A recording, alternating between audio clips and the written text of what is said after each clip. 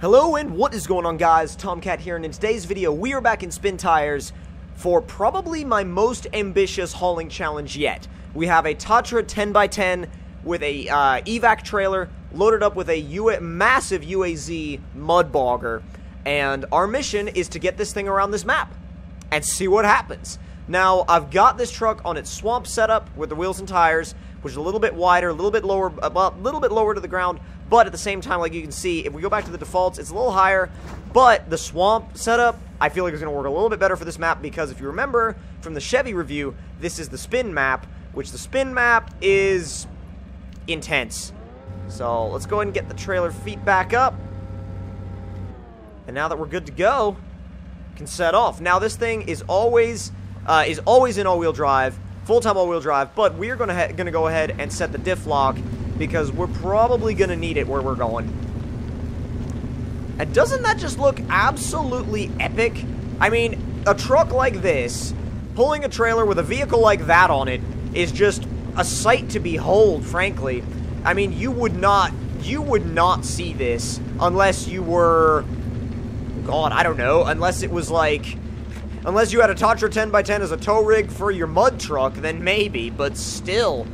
And that UAZ, we may even drive it later, I'm not sure, because that thing is pretty wicked itself.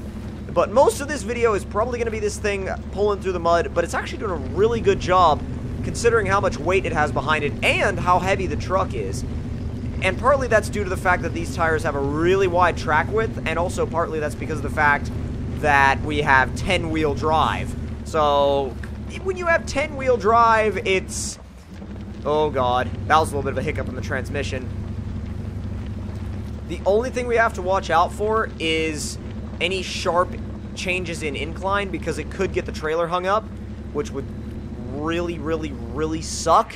And if we get the trailer hung up, I'm not sure what we're going to do, because if the trailer's hung up, then we're not going anywhere. We may be able to winch out of it, but we'll have to see. Oh, those lights are bright. Damn. Let's see what kind of interior view we got. Oh, yes! Look at that. Oh, man, that is legit. You can see inside the truck. That is really cool. I'm okay with that. That is pretty freaking awesome. Although I do prefer the exterior view because you get to look at that. Oh, God. The UAZ shifted forward. That's unnerving. The fact that just a little downhill like that shifted it forward is a little unnerving. We're in 5th gear now. Holy crap. Just cruising along. Nice little steady 4th gear pull. God, you could haul anything with this. I mean, you got a massive amount of room in there. 4 doors and what looks like a huge sleeper in the back. I'm not sure if that's actually what... No, actually, no. You know why? Because that's where the engine is. Dang it. I may have messed that up slightly, but it's okay. It gets a little iffy up there. I'm a little concerned about that, but we'll get to that when we get there. Or we'll cover that when we'll focus on it when we get there, I should say. And up to 4th gear again. This transmission, man, it's like, it kind of decides what it wants to do and then just kind of does it. There's actually very little delay between shifts, which is pretty surprising considering the fact that we're in a massive truck that's got, like I said, a huge amount of weight to pull. Not just of itself, but of that trailer. And what's on that trailer. Can't forget about what's on that trailer. But really, it just digs in and goes. It doesn't complain. It doesn't, you know, it doesn't try to go in and out of gear all the time. It just goes. I'm going to try and avoid that big dip right there, because if I can avoid that, the trailer will have a much better chance of not tipping or getting hung up, which is my main concern.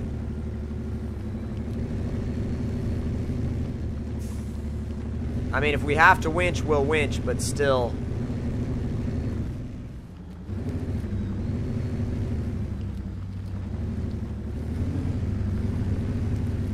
On, there you go. Not bad. Not bad. Dude, you stick this thing in low 2, and it will crawl anything. Or almost anything.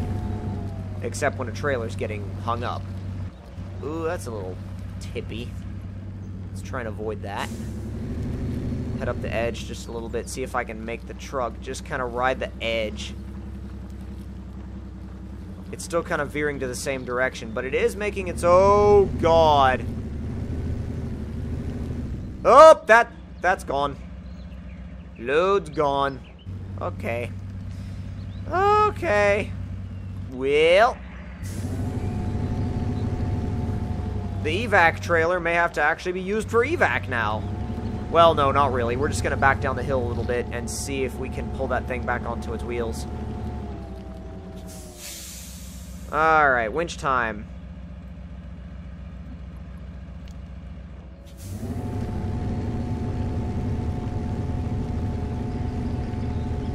Oh, there is, like, no way you're flipping that over unless you've got, I don't know, a cliff to roll it down.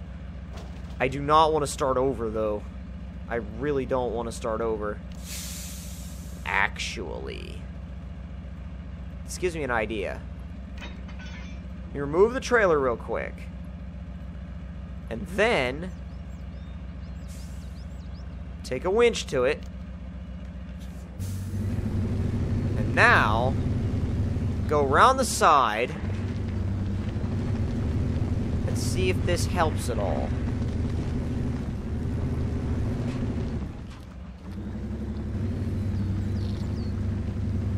Come on, flip over! That's literally doing everything to make it not flip over.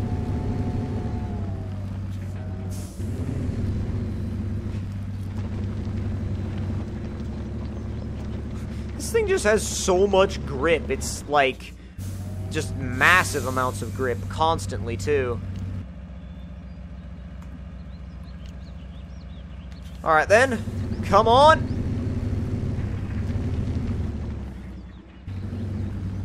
I'm just gonna keep pulling it around until it flips back over. I've decided. I've just decided that that's what I'm gonna do. I'm gonna keep pulling this thing around until it flips back over.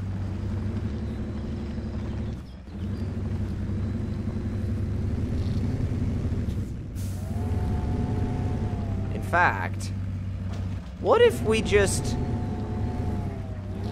headed back down the hill, but before heading back down the hill, well, I don't know if that would flip it over.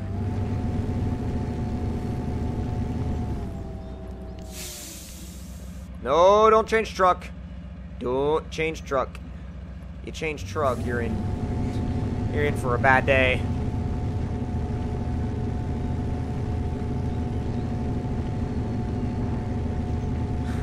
It's just so top heavy. Well, not even top heavy. It's just the fact that those tires are so huge that it can't flip over, pretty much. Well, don't say can't flip over, because we can always flip it over. And I've realized that I completely forgot to get fuel, so we're just gonna go back anyway. We're just gonna go back anyway, I mean, really. Let's see, first thing we're gonna do is get this thing, rescue it, and move it, because if we spawn these two on top of each other, that's going to be a horrible day.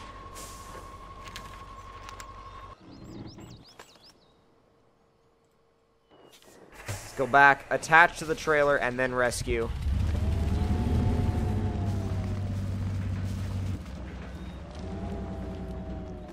Alright, let's see. Advanced. Move closer. Uh-huh. Uh-huh. Alright. Tell you what. Yes. Actually, it's probably a good thing the trailer didn't come back with us, because that would have sucked. That would have been horrible, actually.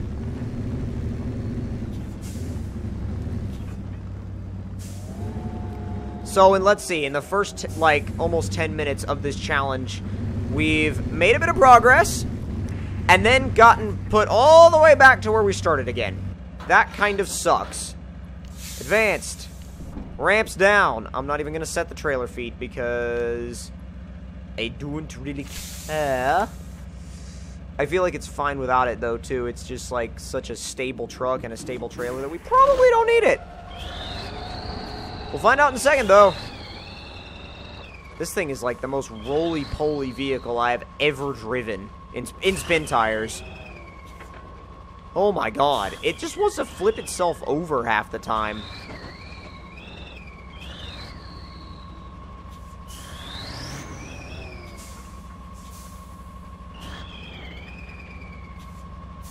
And on a side note, I've noticed we have a bit of a fuel dilemma. And that fuel dilemma, honestly, could make things a little difficult for us. Let's see. Advanced. Bring the ramps up.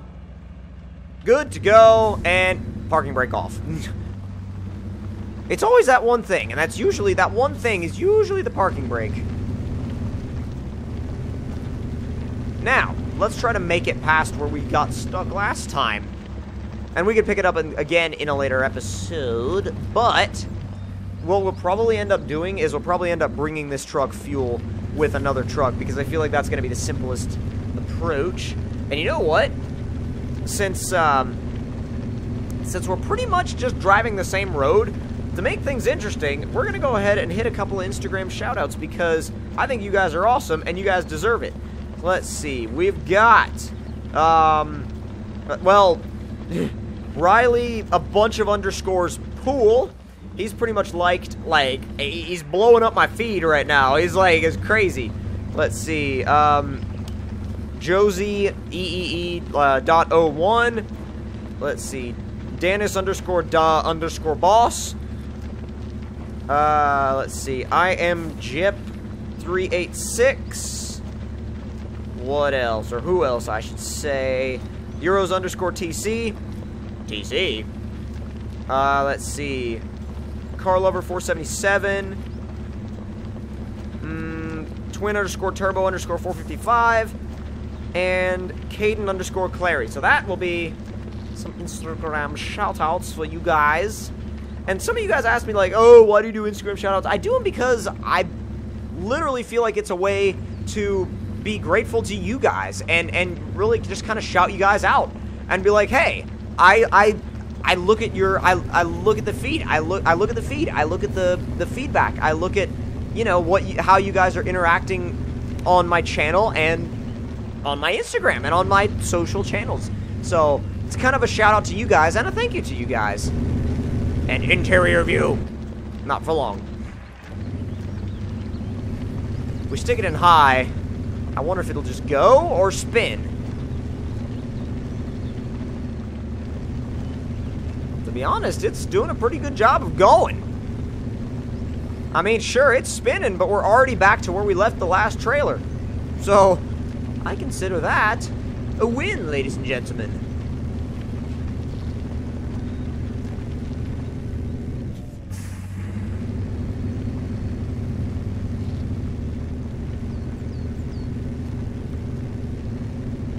God, why? Can you even imagine driving this thing on the road? Like, how would that look? Literally, like, you're pulling up, you know, you're going along the highway, going about your business, and then this pulls up. And it's just like, get out of the way. I am the god of hellfire. Well, not really, but you could be. In this thing, you could be. Having two of these trailers on screen at once is dropping frames a little bit. That sucks. Get away from it. I want my frame rate back. No! Come on! Come on! Give me some grip. It's like frames are at 48. 48. 48. 46. No, 41. What? Oh, come on. What are you doing? No! There we go. Frames are somewhat back.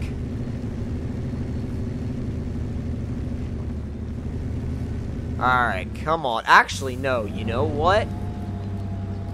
We're not gonna do the same stupid crap we did last time. Because that caused horrible results. That literally caused horrible results. So we're gonna see if we can do something a bit different. But the only problem, though, is that we risk high centering the trailer. And if we high center that trailer, that is like, that's deep crap. It really is. Come on, UAZ. Stay up there. Stay up there, Mudbogger. I am trying so hard right now to keep that trailer centered. So much that we're basically tripoding this truck. Crap, that trailer is beached. That's what winches are for.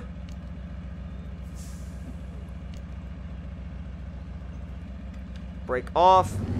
Pull.